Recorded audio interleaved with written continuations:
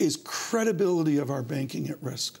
I don't think so, Tom. You know, and let me explain to your viewers, because you have a lot of global viewers on your show. Our mandate is assigned to us by the Congress in statute, in black and white. And the law says we have a goal of maximum employment price stability, and we have the independence to set our policy rates in order to achieve those goals. But we are accountable. We're accountable for our results. We're accountable for explaining and trying to explain what we're doing and why we did it. And I don't think our independence is under threat, and I think we're doing our job and we'll continue to do our job. A sea change, and we say this, folks, in honor of Martin Feldstein, who died just this week. A huge loss for economics. A huge loss. And his courage. And one of my teachers. And one of your teachers, and truly a mentor, and talking to Rick Mishkin, the former governor, the other day, a profound linkage of policy with this academics that we have. We are at a moment where we're asking for other people to finally help central bankers. Are we so fiscally constrained right now that you guys feel alone, given the growth of the debt and the deficit?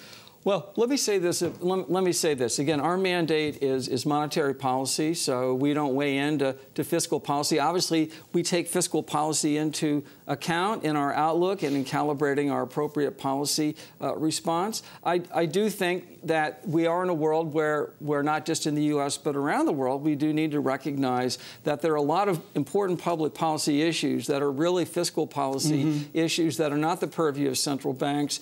And I think to the extent that the public feels that the central banks are the solution to every concern about the economy is not the correct one. We actually have a pretty narrow mandate, and we tend to focus on that. I have no idea the law or process of demotion at this great institution. I know you don't want to talk about this, but it is in the air in Washington. We have a president who speaks his mind by this modern communication method.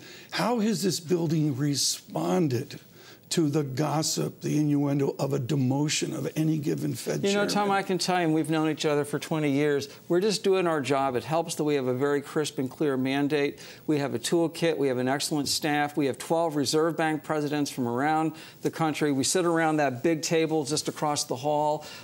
We have an objective. We have the tools. And we have a very, very collegial committee, and we reach, we think, good decisions.